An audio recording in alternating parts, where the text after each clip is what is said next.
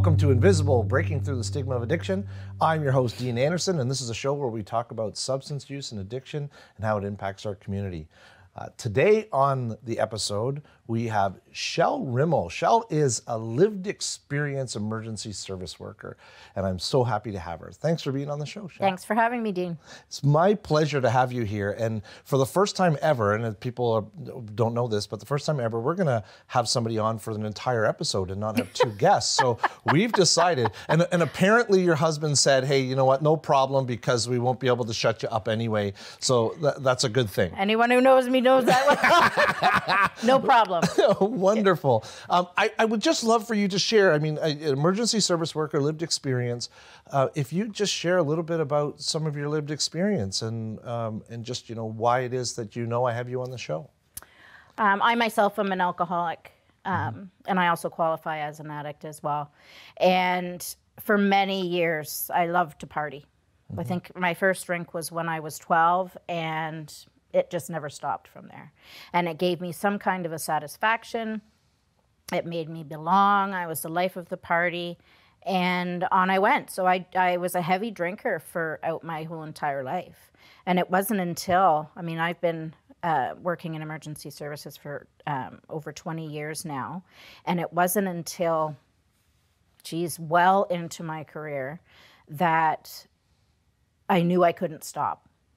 I knew I couldn't stop. I'd hit that line or whatever happens in addiction, and I lost my husband. I lost pretty much. I was on the verge of losing the house that I'd bought from under him, and I couldn't stop. And when someone asked me, someone put it to me in the sense that I chose alcohol over my family, and that kind of took all the anger that I had away from my family, because they were telling me, you have to go to treatment, you have to get, stop this, you have to, and all the rest of it, and I just couldn't do it. And, I would use every excuse in the book. Well, if you had my job and saw the things that I saw today, you'd drink too. And it's an industry, right, that we're heavy drinkers, I think, in anything to do with frontline work and emergency services, because we see a lot more trauma than people see in their lifetime, and we see it, a couple times in a 12-hour shift. So I try not to spend a lot of time in my mind deciding why I am an alcoholic or addict. I've accepted the fact that I am, and I just go with that.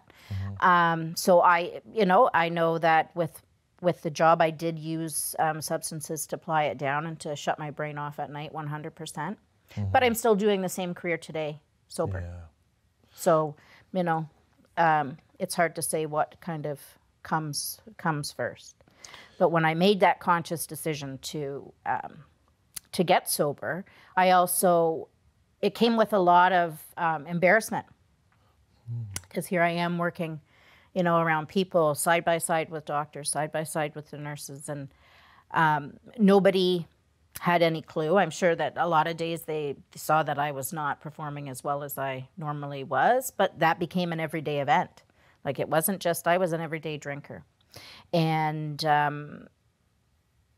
in my mind, I thought, well, if no one's saying anything, how bad can it be? And the only people that were saying anything was my husband. So I thought I was being picked on. But when I truly took a look at myself, then I realized that I wasn't.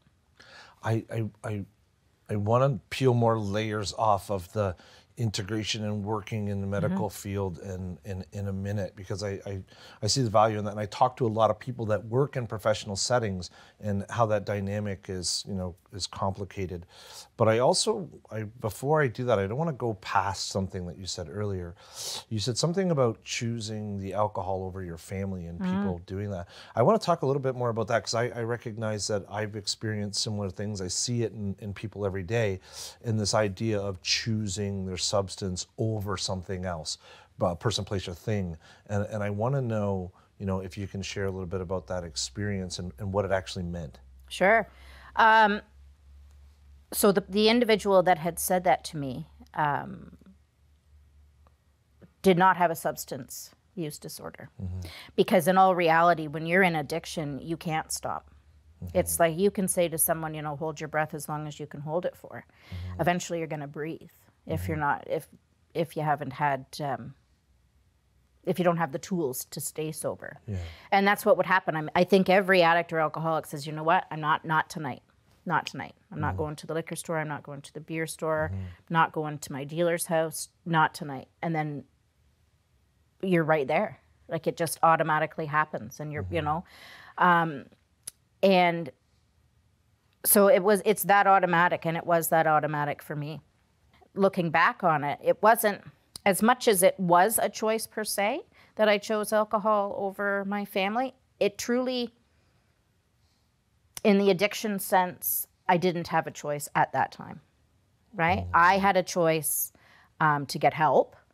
I had a choice to look at myself, but I didn't at that point in time have a choice because I was so addicted. Yeah, I see that, and what you're referring to is the instant satisfaction, the instant relief that comes from, so holding my breath is like, okay, I need instant relief. I can't not hold my breath. And I hear this all the time with people I work with and in my own experience, that it's like, oh, I can have relief in 8 seconds. Or I can have it in 8 months, and I've got to go and do all this work, and I got to, put work into my family and work into my skills and work into my life and whatever. And it's like 8 seconds, 8 months, 8 seconds, and the choice is not a choice. It's like, no, I need to feel better right now, and that's a long way to wait. For me, it was I would suffer from incredible anxiety when I was. Now, I never drank on the job. So I could make it the 12 hours through a shift and never suffered any consequences. And I think that's an important part as well, because although that is so scary that I could, and I'm talking about 6 liters a night that I would drink, and it was nonstop. I'd call those Tetra Paks adult juice boxes.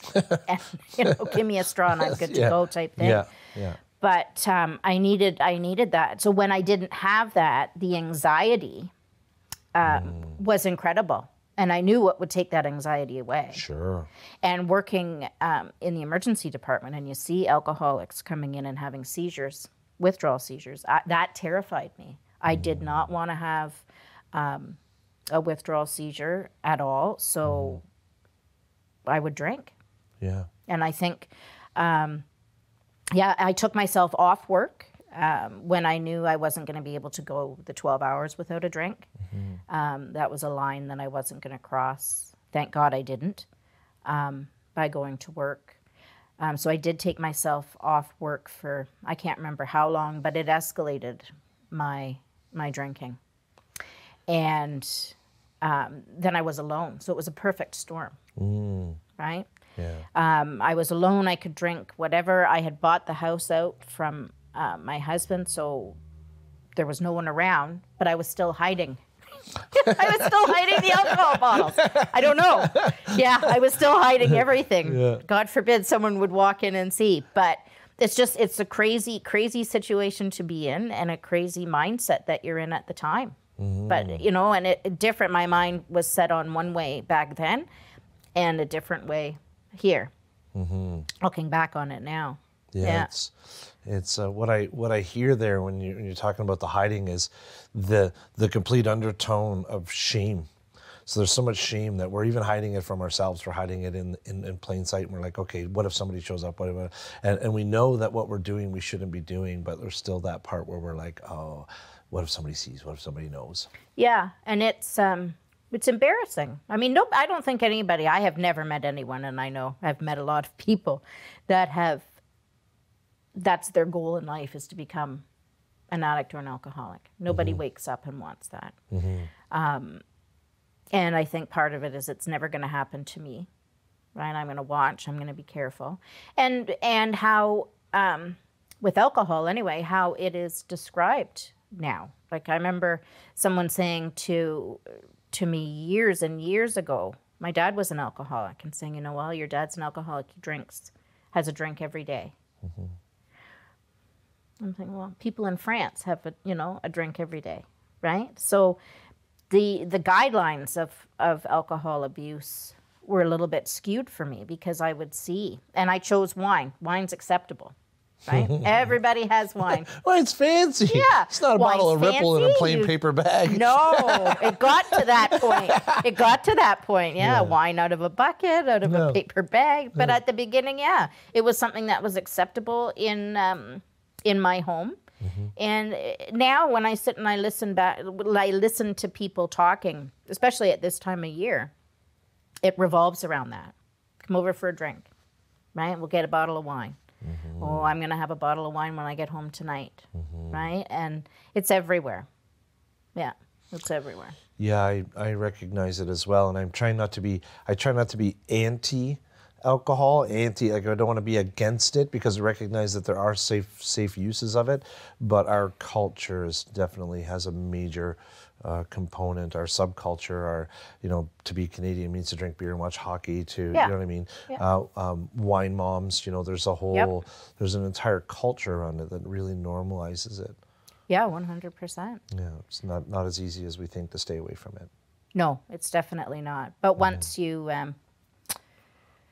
there's a lot of pressure with it, I think, or there was for me to succeed. But you just have to, easy going and easy does it, and just take it the one day at a time that it says to. There is some misnomers or misunderstandings about alcohol withdrawal. People think that you can just stop and it's just as simple, you just stop and it goes away.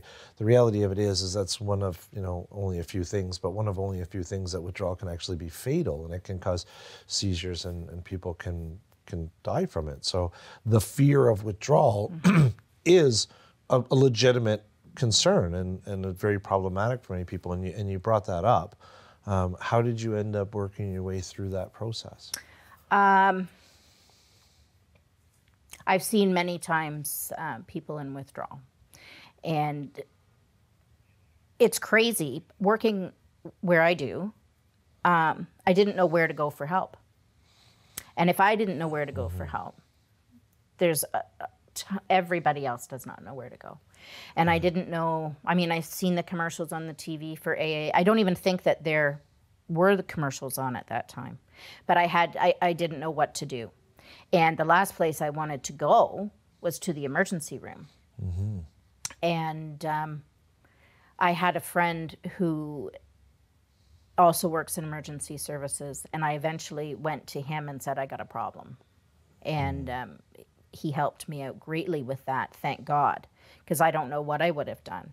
In my mind, how I got through my withdrawal, and I do not advise it, I'm not a nurse, I'm not a doctor, I should have, with the amount that I was drinking and for the length of time, I should have been hospitalized for my withdrawal. I chose not to.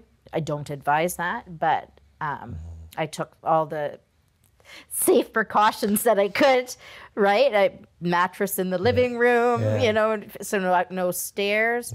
And it wasn't pleasant, but I did it that way.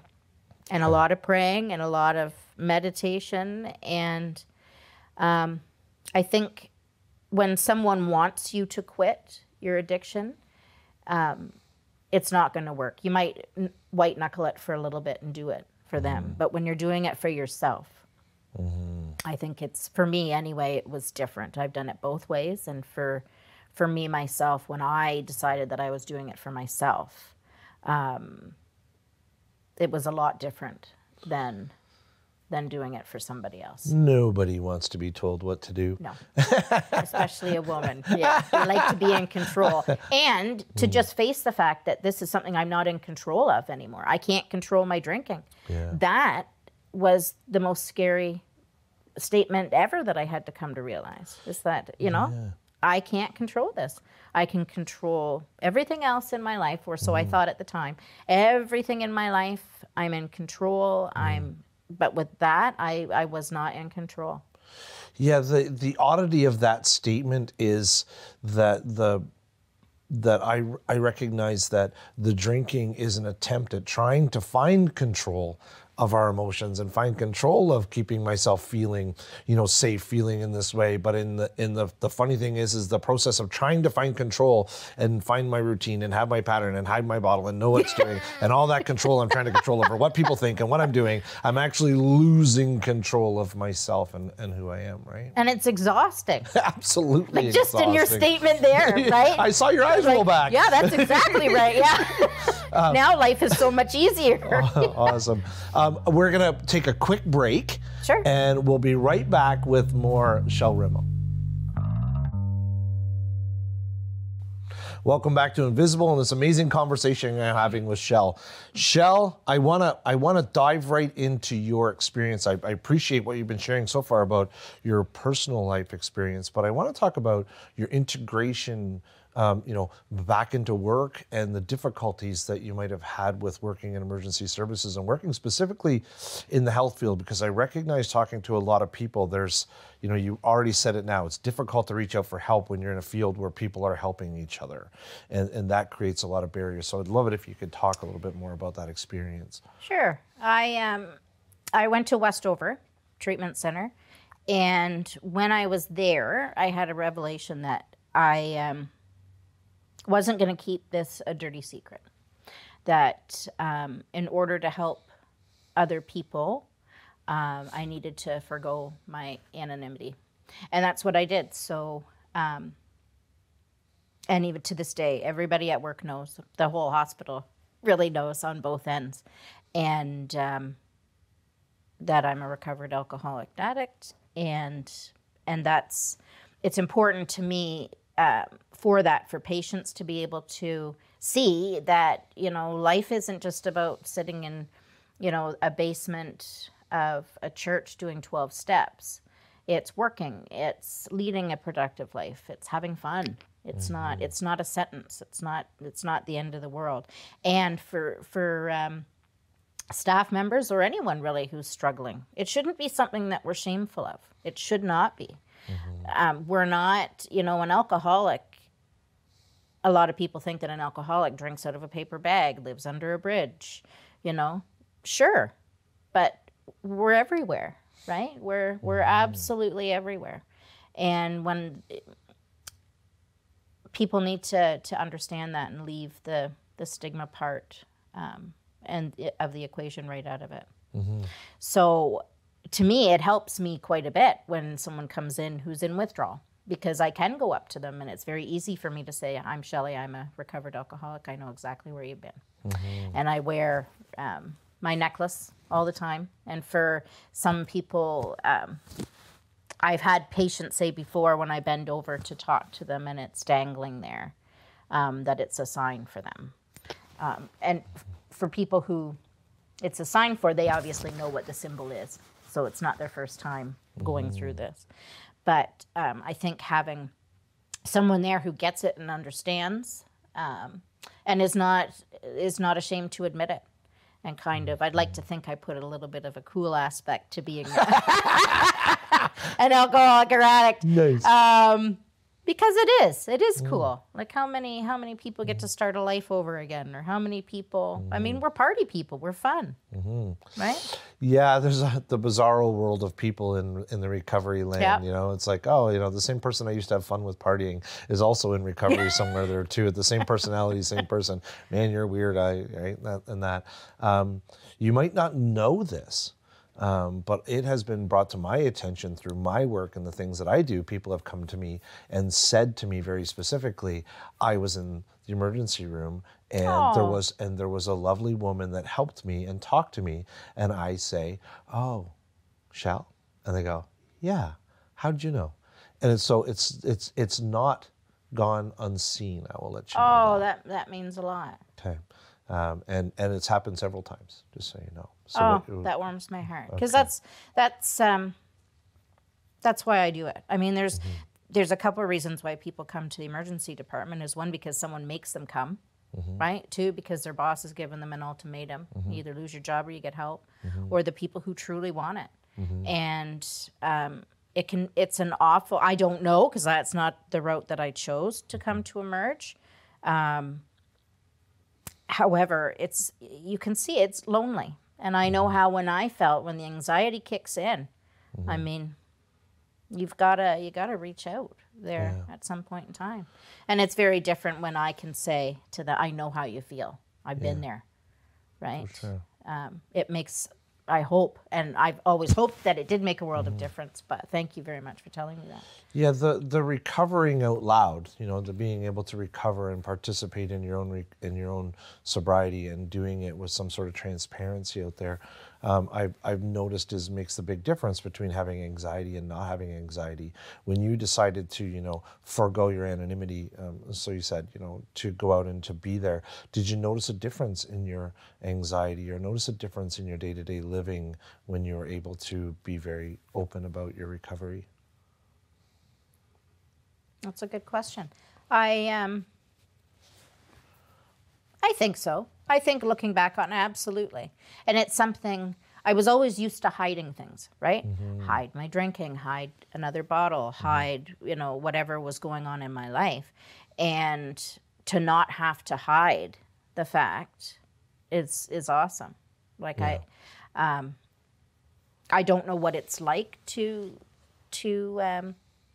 not have anybody know of my addictive personality still to this day and my past. But I do have fun with it at work. I mean, when there's donuts that come in, Chelly, is going to come in and that you better have yours first because I'm going to have one and I'm not going to stop. It's going to keep on going. So, and loosening up and having fun with it. It's a care. It's something that I have to live with. It's something that is there, and it's something that I've accepted wholeheartedly. And for me, it might not be the same for anybody else, but for me, it helps me to disclose that. And every single day when I see a patient coming in and struggling with drugs or alcohol, it's a remember when. For me, it's a quick reminder right there in my face that you know what, if I was to go back out, there I'd be. Right. Yeah. So we've said it on the show before, and it's not going to be the last time that it's said, but we recognize how the anonymity piece, the keeping it a secret part, doesn't propel us forward in taking and get rid of stigma and shame. The more that we keep it a secret, the more that we have this. Not anonymity serves its purpose. There's a part where I say, if I keep it to myself all the time, then and they say I'm only sick as my secrets. Keeping it to myself all the time can be problematic. But then going out and being able to share it openly also creates bridges and takes care of some of that shame and stigma. Because imagine if everybody kept cancer a secret. Yeah, right? True. Where would we be with it right now? And we're in this place with addiction in that realm. So I wanted to talk about, what it looked like specifically, if there's any specific instance you can recognize where that was beneficial to be out in the open in the professional realm, not in your personal life, but in the work relationship. Well, I a lot of times I have been asked to talk to a group of new nurses coming in for orientation. Physicians have asked because they want to understand. It's very difficult for someone who doesn't have a problem to understand what it is. And addiction is it's a very complex thing. Right? So now we have treatments for it where, we can make the withdrawal easier, but it doesn't solve what's going on in the head. And that's the important part of it as well. It's not just a one, like here's the magical pill. And I have people that come in and want the magical pill, right? Right. And it's not about that. Yeah. It's about different aspects and different components. And I think having a medical team, we're not going to get rid of the stigma in hospitals or anywhere unless we talk about it. Right. Right? And it's talked about. And that's what I encourage. I've always encouraged people to ask me anything. There's not a stupid question that you can ask. Ask me. And so I tell them a little bit about my story, what happened, and what it's like now. We play little games of what not to say to an alcoholic. Oh, give me an example. your Come blood on. works fine. Your liver's great. Yeah, that's awesome. That's a ticket to go. Yeah. And they're doing well. Like I mean, looking back, even in the last 6 years, the medical community has really stepped up, I feel, with addictions. It's a slow process, and typically it is for anything medical because there's so many different components to it. But they've really stepped up to engage, try to understand, prescribe medications to help, and it's really it's at the forefront. So now, as opposed to when I got sober, I didn't know where to go. Now there are multiple areas where you can go. You can get help right online. Talk to an addiction doctor right online, and he'll help you out, set up every single thing for you that goes into place. Or you can come into the emergency department or addiction services. It's incredible the way that it has gone. The one thing that we just can't forget is that it's not just a matter of taking a pill. Right? It's not like with a diabetic, you take your insulin, you'll be just fine. It's also diet change. But the person with diabetes also needs some emotional support and some coping and some understanding and some learning and some learning how to change the things. So absolutely brilliant. And I love the way that you say, it's not just a biological component. There's a psychological, a social, a spiritual, emotional, financial. There's all these other pieces. I think it's one of the most complex. Oh, yeah, by far. Yeah. It's very complex. But at least it's being, baby steps. It's being recognized for what it is, right? Now. Okay. So if you can give, the people at home a bit of advice, one quick bit of advice, what would it be? What's the one thing you would tell them to do? If you're struggling in any way, please don't have any shame. There's no shame. Just utter the couple words, I need help. And people know. People know. As soon as you say, I need help, they're not going to turn to you and say, with what? I can guarantee you. They can, Yeah. And if you don't have anyone that you can say that to, come into the Emerge. Right. Yeah. And one thing that I appreciate that wonderful advice, and one thing that I don't think people realize is that, people feel good when you ask them for help. So, and thank you very much, Chel, for being on the show. I really appreciate you being here and sharing all your wisdom and your experience, and I'm sure there's more conversations to come. Oh, yeah. Okay. Thank you for watching Invisible, Breaking Through Stigma of Addiction. We'll be right back after this break. As we heard in today's segment, that sometimes even professionals that work in the field don't know where to go for help. There's a lot changing in the landscape of medicine and how it interacts with mental health and addiction. And I want to encourage everybody to reach out and know that there's more things happening, to call those phone numbers, to do the internet searches. There's a lot more out there than you think, and you're encouraged to do so. And thanks for watching Invisible, Breaking Through the Stigma of Addiction.